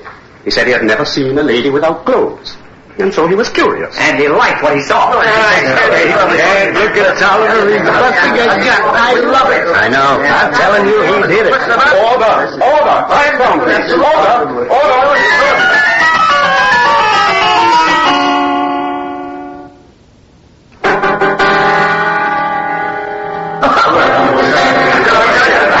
Now, we go to the matter of the second murder. Dr. Fortier says Gerard Bonaventure was struck violently on the head before the noon hour yesterday. According to his secretary, Gerard left his office at 11 o'clock. On his way out, he left an advertisement for copying. That advertisement was for you, Monsieur Terry. We judge, therefore, that you talked to Gerard Bonaventure perhaps yesterday morning. Yes, I did. At what time was this? Oh, around 10:30. Around? 10:30. I told him what we wanted the ad to say. He read it back to me and said thanks. I was rushing off to the market. And that is where you went after the telephone conversation? Yes. Returning when? Oh, I guess close to 1 o'clock. The lunch crowd was coming in. We were very busy. Monsieur Cadwallader must have had his hands full serving such a crowd. No. Eloise and Therese were there alone. I'd gone looking for Michel Bousquet to tell him you'd taken Guy to Marigot. I went to his farm first, but he wasn't there. Then I ran into Leon Delorme, who told me I might find Michel in Pointe Blanche. Did you find him? Yes, in the bar under the pier. At what time? 12:30 maybe. It took me a while to find him. Michel Bousquet arrived at the gendarmerie at 1:15. Allowing him a half hour to reach Marigot from Pointe Blanche, it would seem you saw Monsieur Bousquet after 12:30, Monsieur Cadwallader. That's possible. Why are you concentrating on us? What is this, a play? What are you trying to do? Monsieur Terry, this is a public inquest. We are attempting to identify a pattern. We are not accusing anyone. Now, please sit down. Thank you. According to testimony, as you have heard it, Madame Lee left her house sometime in the afternoon, after her guests and maid had gone into Phillipsburg. After, her husband says, 4 o'clock. Where did she go? She told her leave the house. She told Gerard this. I heard her. Mademoiselle, you will tell us what she saw. Therese told me Madame Lee was walking on the beach toward Molly Smith Point. She was wearing a white bathing suit. What hour was this? 3 o'clock. 3 o'clock. She was certain. It had to be 3 o'clock. We go home at 3:30. She's lying. I don't know why, but she's lying. Wasn't Therese just a little curious to see where Madame Lee was going at 3 o'clock? Didn't she see her meet someone out by the point? Someone with a boat? No. She told me Madame Lee was walking by herself. If she left at 3, she was back by 4. Interesting, is it not? Why she was doing all that coming and going. Especially when she didn't anticipate your return, Monsieur Tolliver. Or did she expect you? Yes, she expected it. I called from the San Juan airport. And she must have been very weary from running home from the point. She must have run very fast because no one saw her come back, did they? Anyone? All right. When I got to the house, she wasn't there. She knew I was coming, but she wasn't around. You never saw her that afternoon? No. How did you get the check then? It was there on the desk under a paperweight. No note, nothing, just the check. All signed and ready. So I grabbed it, said to hell with her, and left, and that's the God's truth. Why then did you lie to us? Why say Madame Lee was there when she was not? Please. Monsieur Tolliver, we are waiting for your answer. I have a reason. I had a reason, a good one. The legal matter of the check. If she died before I got it, well, we're not sure it's good. Surely, Monsieur Tolliver, if it were not, your own funds would be more than sufficient to cover the amount. Of course, but my money's not so easy to get at. It's tied up. It's all very complicated. I should say so. I know what you're thinking. I know how it looks, my being there, like she wouldn't give me the money, so I bopped her with a paperweight or something. But damn it, that's not what happened. I didn't kill her. I didn't lay eyes on her. I can prove I didn't, and you can't prove I did. Please, Monsieur Tolliver, repeat to us your whereabouts on the morning of the second murder. You can't pin that on me. No way. Bates and I were at the airport arranging for shipment of my wife's body. I've got a dozen witnesses. Yes, so you have told us. That's the truth. Yes, we know. Nevertheless, it will be interesting to see your wife's check when it is returned. It is always so intriguing to examine the signature, the autograph, as it were, of a famous person. I don't like your attitude. Thank you all for coming. We will let you know when we have anything further. This meeting is now adjourned.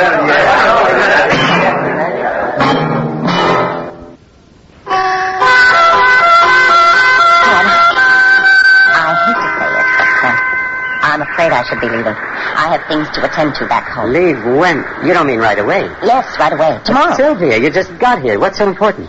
Things? My apartment. You know, it's not a good idea to leave an apartment empty in New York for too long. If you do, it'll really be empty when you get back. We'll stay until Saturday. Tomorrow night's the big barbecue. I think I better go. Don't make up your mind yet. Please, Sylvia. I don't get it. Why don't they arrest Oliver? Has he made some kind of deal with the government or what? They're waiting for something. Don't underestimate them, Max. In the meantime, he can't duck out. Do you think he killed him? Hell, yes. Who else could it be? Todd, what do you think? I'm out of it. I'm not my brother's keeper. Oh, come on. Take a plunge, Cat. You won't drown. Why don't you ever get your feet wet, Cat? Perhaps because he's no fool. Cat, nice, Mr. Cat. The people in this village treat him like a minor deity. If he'd lift a finger, they'd come running to him and tell him everything they know or suspect. But will he lift that finger? No, not noble old Cat. Too damn scared he might have to make a positive move against his fellow man. You're coming on a bit strong, Max, but you may be right, partly.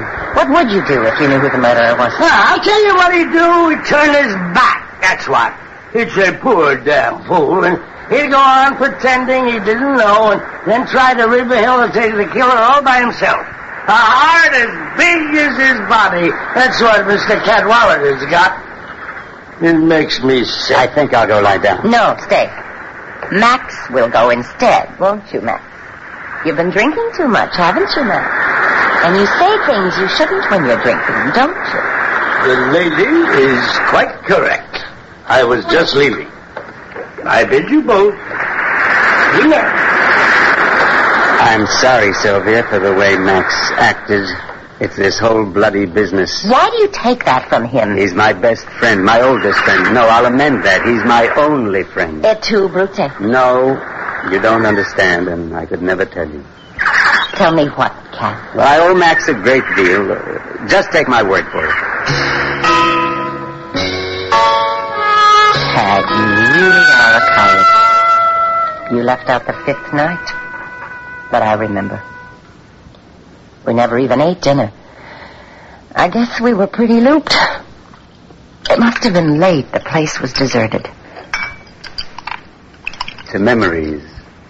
To old times. What's the first thing you remember? When you were a child, I mean. Oh, God, those are old times. The very first. I must have been about 3 years old. That young? You must have been a very bright little girl. I remember it was Christmas, and I found a kitten in my stocking. Its head was peeping out of the top. I cried. I was so happy. My first memory is seeing. Yes, my parents bought me glasses and I put them on, and I climbed on a chair to look in the mirror. I didn't know whether to laugh because I could see myself so clearly, or cry because I looked so ugly. I laughed. They did too. What happened to the kitten? Still makes me sad. It got out in the driveway, and my father ran over it in his car. Oh, I'm sorry. So am I. Poor kitty. Never had the chance to grow up. Those are most unusual bracelets you wear. I noticed them the first day we met, remember? On the beach. I don't think I've seen you without them. They're really exquisite. Let me see them. No, Cat, please. Don't. Now you know. They're cover-ups. You know, my eyes are so bad I couldn't see them. I felt the scars. Why did you do it? I was tired. Tired of no one caring. Your husband? I suppose so. Wow. Will it do any good to ask you not to try again? Huh? Well, remember, I asked.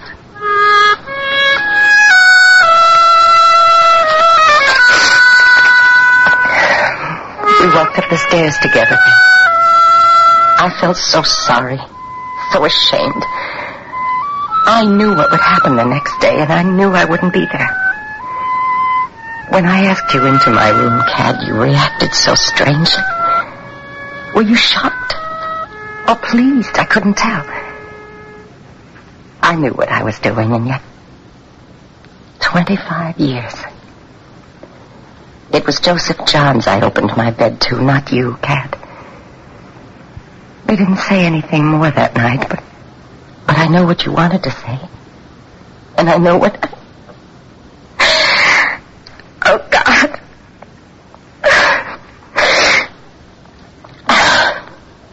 Pull yourself together, Sylvia. No more jaded tears. You can only die once. All right, Cad. Throw the switch. Squeeze the trigger. I have no last request. Tell me in your own words how I betrayed you. Just how was it for you when I left? It was the 6th day after I stumbled over the inert figure on the beach by Molly Smith Point. A day accentuated by a profound sense of loss. You, Sylvia, for reasons I would soon discover, left without as much as saying goodbye. If you had, your words fell upon deaf ears. When I awoke, you were gone. We on the island lowered Gerard into the ground that afternoon. I was in no mood for a party, but as host, I had my obligations. About the time the sun departed, our guests began arriving. For an hour or so, everything ran smoothly. Alphonse mixed, I served, Max and the girls brought out food, and everyone had a grand time. When people turned their attention to eating, I decided to take a walk. Just to think about things, be alone. Hey, whatever there is, hold up! Man, did you ever have me fooled? What are you talking about? Yeah, read it and weep. Read what? I can't see out here. It's a new issue of Day. Just look at the cover. He look familiar? Is that me? I'll read it for you. It says, found, Joseph Johns next door to murder. Looks like your lady friend fooled everyone. Who would have guessed? A dame. Hey, I got a cab waiting and a plane to catch. Thanks a lot for putting me up. Hey, look, I don't know if you did it, but I wish you all the luck in the world, Johns. You're gonna need it.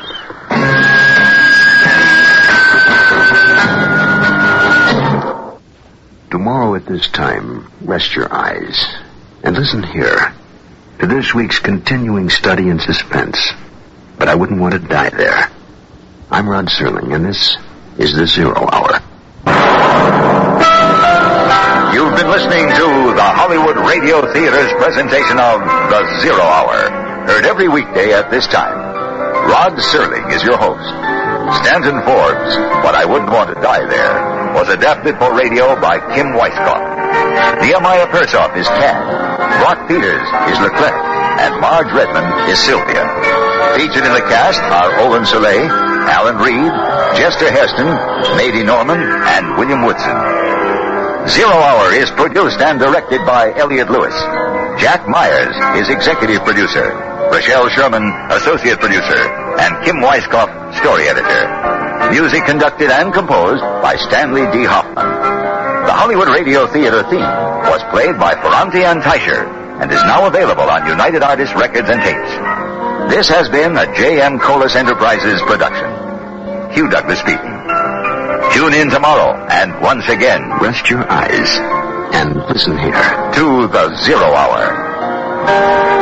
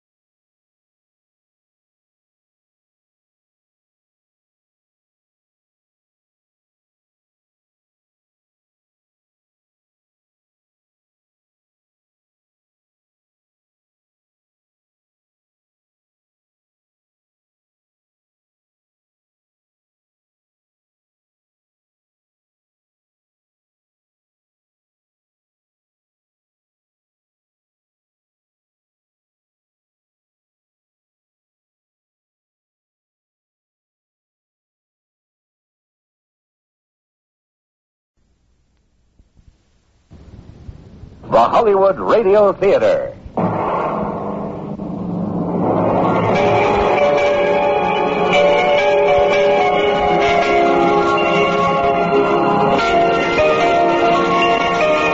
Every day at this time, Monday through Friday, a J.M. Colas Enterprises production, the Hollywood Radio Theater, presents an unusual tale of mystery and suspense. Every week, Monday through Friday, the Hollywood Radio Theater presents... I'm Rod Serling. You're listening to the Zero Hour. Rest your eyes.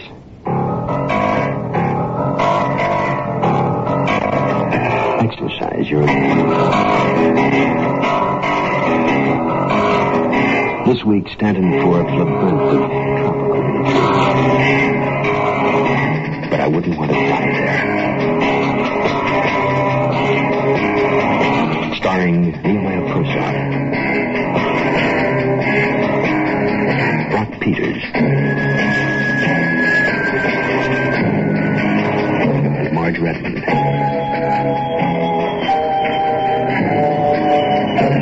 In Elliot Lewis's production of The Zero Hour.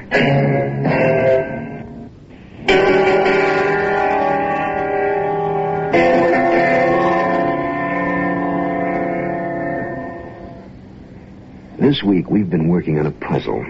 We began with a letter sent to a woman about to commit suicide.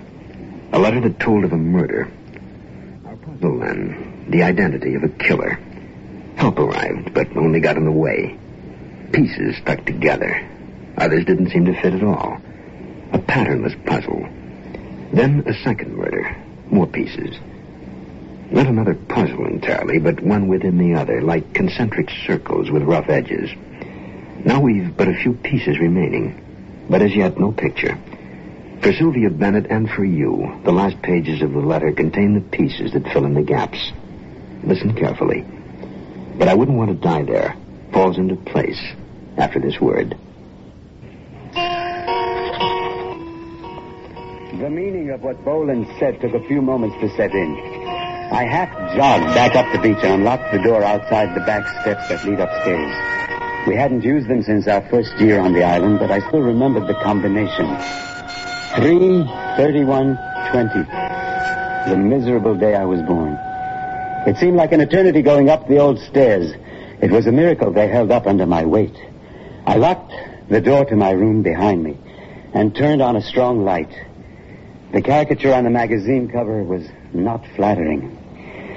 See page 20. Whatever Happened to Joseph Johns by Sylvia Bennett. He's a heavy-set man wearing thick glasses for congenital myopia. His expression is benign. His voice is gentle. He lives by a dead man's name, Jeffrey S. Cadwallader. But his real name is Joseph Johns, and 25 years ago he was convicted of murder and sent to prison. He resides in the village of Grand Case on the Caribbean island of Saint Martin, where actress Annabelle Lee met death last week at the hands of a person or persons unknown, as of this writing. Joseph Johns, alias Cadwallader, lives in a second-floor apartment of the guest house he owns. On that same floor lives his friend and partner, Maxwell Terry, brother of the late Helen Terry. It was she who was killed 25 years ago. Helen Terry, then aged 14, murdered, according to the decision of judge and jury, by Joseph Johns. I felt suddenly sick all over, just like when I saw Gerard laying dead on the floor that night. I turned the pages, and there I was, smiling brightly in living color. The photographs you took that day at Benevenu, sightseeing, and one of Helen. Poor little Helen, only a child. Yes, a kitten who never got the chance to grow up. Hey, Cat, what are you doing in there? Open up.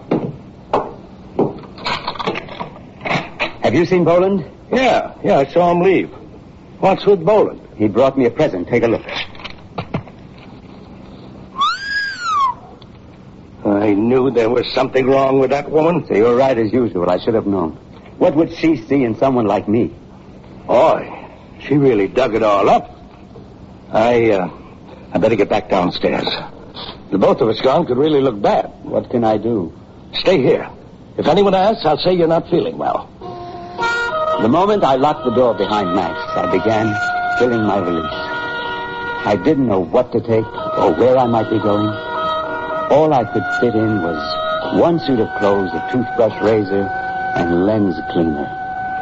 I almost packed my sleeping pills, but at the last moment reconsidered and left the vial on the desk. I took one to calm my nerves.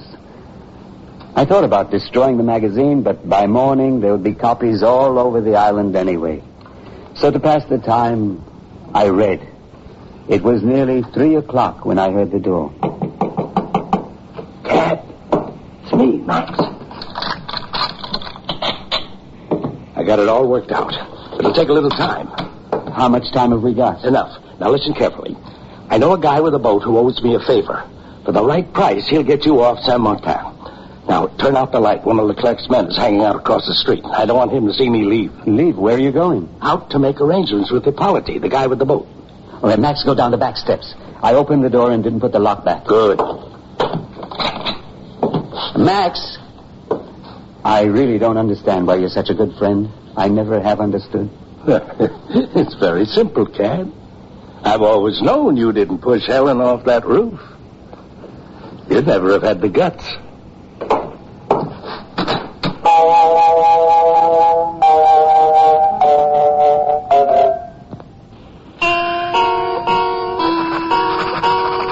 I heard the station wagon pull away and listened for a car to follow, but none did. Max had managed to slip away. In the bureau drawer, I found the whiskey I kept for, bitter nights, and I took a long swallow from the bottle. Then I waited. I must have dozed off because I didn't hear anyone come up the stairs, but somebody was knocking quietly at the door. Mr. Codd, it's Alphonse. I got to talk to you, Mr. Codd. Let me in, please. Mr. Codd, you come with me. Alphonse, what are you... My brother Oliver has something to tell you. Something he's seen. Something he's seen? Yes, he will tell you. He has a way. He says, bring you. He says, you are kind to him. You smile to him, you wave to him. Come with me now, please. The house was dark when we got there. Someone, Alphonse's mother, I think, lit a kerosene lamp when we got inside. When my eyes adjusted to the light, I could see blankets tacked over the windows so no one could see in. Oliver was there, and Therese, and Eloise, and Michel Bousquet. Monsieur Codd. Hello, Mrs. Tabor, friends. The tourist Bolland has been making trouble for you. You know, then? We do not believe what he says. We have been thinking what to do about it. And as we talk, we find Oliver here knows something he has not told. What is it? Tell Mr. Codd now, Oliver. The sun? Oh, a hill. A point? Molly Smith Point. Oh, you were on Molly Smith Point when Annabelle Lee... What is he saying now? He was gathering firewood for the kitchen stove. Yes, go on, Oliver. A boat? Who? Who was in the boat? Did you see? Did you recognize? Oh, a long face. A beard? A man... Max? No, there must be some mistake. Max was in Puerto Rico. I took him to the airport myself the day before. He says he makes no mistakes. They didn't see him, but he saw them. Not Max. No, why, anyone else, but... We know how you feel, Mr. Codd. He is your friend. No, I can't believe it. But then I had to believe it. At that very moment, Max was out arranging for my escape with a man in a boat who owed him a favor. He could have killed Annabelle Lee by accident. Maybe just lost his temper and hit her once. But no, I saw her. It was more than once. And Gerard, too. But why? How could Gerard have known? Only if he discovered Max hadn't really gone to San Juan. The ticket manager at the airport, that same man I had seen hustling out of Leclerc's office, Emmanuel Patterson. I had to hear it from him. I told you, I don't know any Max Terry. A week ago, yesterday. The early flight to San Juan. A full load, remember, Emmanuel. I am the new ticket manager. That was my first day. Yes, but there was a line at your ticket counter, Emmanuel. A woman with a dog in a crate. And Robert Tolliver, who gave you a rather hard time, as I recall. And then there was a fellow with a beard. A beard? Yes, Max Terry. I see lots of people. I have a very important job. I see lots of people with beards. Yes, but this bearded man, he bought a ticket from you. He checked through customs and then came back to me and said he was going to get coffee. You remember the flight was delayed and there was no use in me hanging around? I don't remember what you say. I'm sure you recall checking the passenger list at... Look, don't you remember, Emmanuel? I'm certain you do. You lied to the gendarmes. You told them Max Terry was on that flight. I didn't lie. They asked to see my passenger list. They asked me, did these two men buy tickets to San Juan? I said yes. Yes, but you know one of them didn't go. You don't call that lying? I didn't know who didn't go. It could have been anyone. That's another lie. You must have known about the murder, so you were afraid to tell the truth. Huh? You were afraid to say that Max Terry didn't fly to San Juan, but you didn't lie to Gerard, did you, Emmanuel? No. I told Gerard. He was my friend. He said not to worry. He would see I didn't get in trouble. I didn't know if it was my first day. You don't know how hard it is for an island man to get a good job. And then when Gerard... Thank you, Emmanuel. I'm sorry it turned out like it did. It's almost over now. Don't worry. Your job is safe. And Emmanuel... thank you for the truth.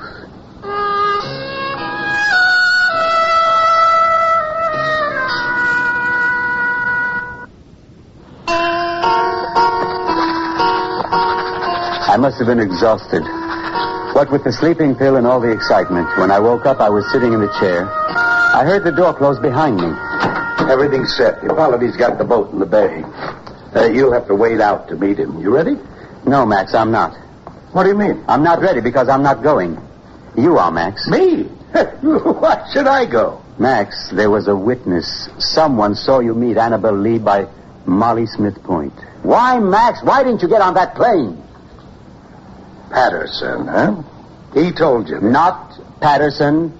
Don't ask me to tell you who saw you because I won't. And if you don't get in that boat with Hippolyte and go, I'll take my eyewitness and pay a visit to Leclerc. You'd tell the gendarmes? After all I've done for you? If you leave me no other choice, I'm no martyr. I thought you were in the beginning. Then I found out you were just blind and dumb. What do you mean by that? I mean I picked you out all those years ago. Joseph Johns, Mr. Nice Guy. Mr. Fat, Rich, Nice Guy. All those speeches about how you were like a brother to me, you ate it up like candy. A 10-cent sucker. Max, where were you the morning that Helen died? I was down at the docks, don't you remember? Where were you really? Well, now, if we're going to play 20 questions, I need a drink. There's a bottle over at the bureau. Help yourself. You know, Max, I heard Helen scream. I can still hear it. She was gone by the time I reached the roof. No one was up there. But somebody could have been hiding. There was a chimney. I wouldn't have known. My glasses were much weaker. You looked right at me, I thought.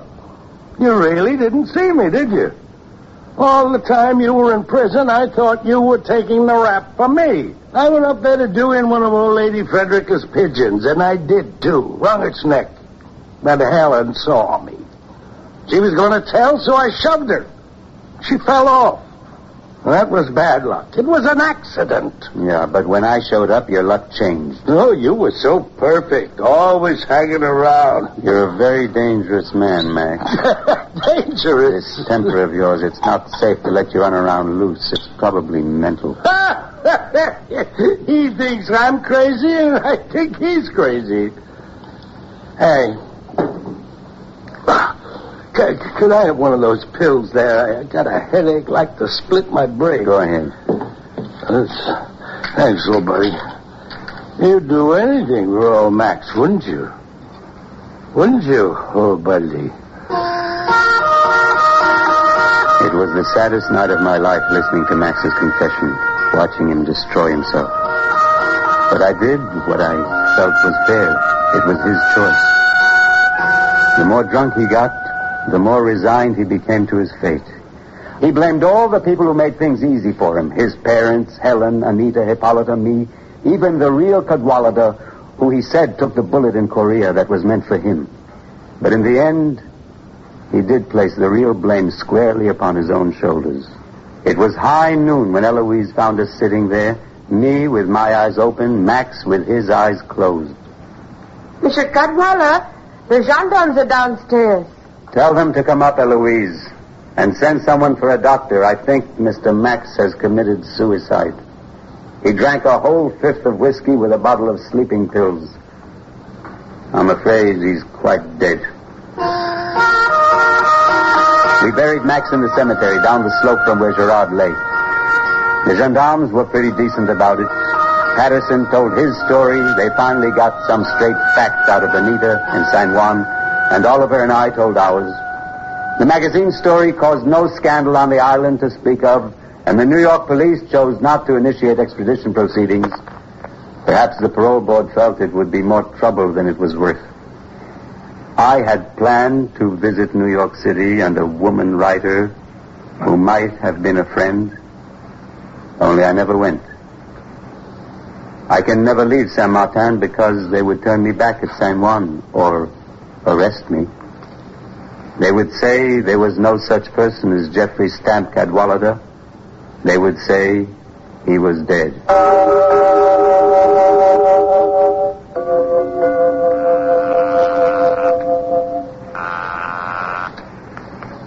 Hello? Hello, Carl? Sylvia, I've been trying to reach you all day and night. Honey, I'm sorry about this morning. Let's have coffee. Oh, I haven't got the time. Something wonderful has happened. That's great. I'm glad to hear it. Can you tell me? There's a letter here. It'll explain everything. I'm leaving town for a while. Oh, it's something I should have done a while ago, only I didn't have the guts. You're not off chasing rainbows, I hope. I'm leaving the letter on the desk. I'll write to you at the office. Take care. Goodbye.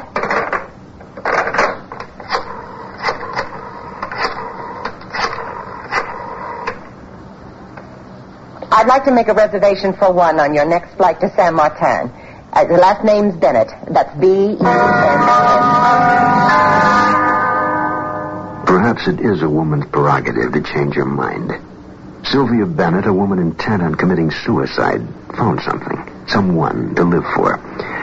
But for Carl Towers, life on Madison Avenue goes on unaltered. It's February, 1 month after the call from his former wife, informing him of her latest change of heart. Miss Jenks, has Keller's copy on the Summit Talks come in? No, sir, it hasn't. Well, get him at home and tell him I said if that copy's not here by noon, he'll never write another word for any magazine. Yes, sir. Mr. Towers, a telegram just came for you. Shall I bring it in? No, read it to me. Well? It says Sylvia Bennett committed suicide last night. Drowned. Can't express anguish. Plan to bury her on island. Wish it had been me. It's signed Jeffrey Stamp Cadwallader. Oh, I'm terribly sorry, Mr. Towers. Cancel all meetings for the day, Miss Jenks. I don't want to be disturbed for any reason. Damn it! You finally did it. Why, Sylvia? Why now? Miss Jenks, I said I don't... I know, Mr. Towers, but this special delivery letter... I don't care. It's from your wife, sir. Oh. All right. Leave it here. Postmarked February 12th. Yesterday. Must be Sylvia's last letter. Pictures, too. Carl, hurriedly, Cat has asked me to marry him. I said I would. But then, early this week in the guest house office, I found his personal checkbook. I wouldn't have looked into it, but I didn't know what it was. I'm frightened, Carl. I'm frightened for my life. I'm sending you photographs of several check stubs I found. Please hold on to them.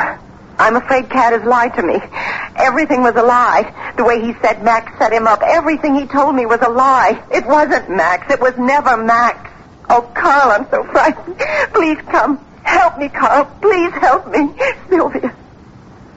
Check stubs. Pictures of checks. Paid to the order of Oliver Tabor, Newton School, $250. Paid to the order of Emmanuel Patterson, Carib Airways, $200. Oliver Tabor again. Nita Castellano, Primavera Hotel, San Juan. Hippolyte Mercier. Anita Castellano. Everything was a lie. Help me. A plane mistakes. I want to be on the next flight to San Martin. I don't care how you do it, but get me on that plane.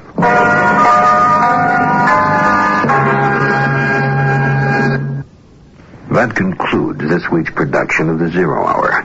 Stand in Forbes, but I wouldn't want to die there. Next week, we'll begin another exciting dramatization of a tale of mystery and suspense. We'll tell our story in 5 days, at the same time Monday through Friday. So on Monday, rest your eyes and listen here to the Zero Hour. You've been listening to the Hollywood Radio Theater's presentation of The Zero Hour, heard every weekday at this time. Rod Serling is your host. Stanton Forbes, But I Wouldn't Want to Die There, was adapted for radio by Kim Weisskopf. Nehemiah Persoff was Cad, Brock Peters was Leclerc, and Marge Redmond was Sylvia.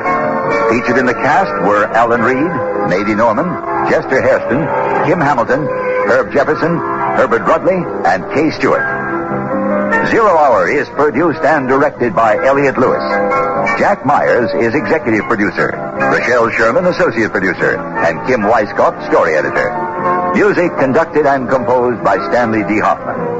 The Hollywood Radio Theater theme was played by Ferranti and Teicher and is now available on United Artists Records and Tapes. This has been a J.M. Colas Enterprises production. Hugh Douglas speaking. Tune in Monday, and once again, rest your eyes and listen here to the Zero Hour.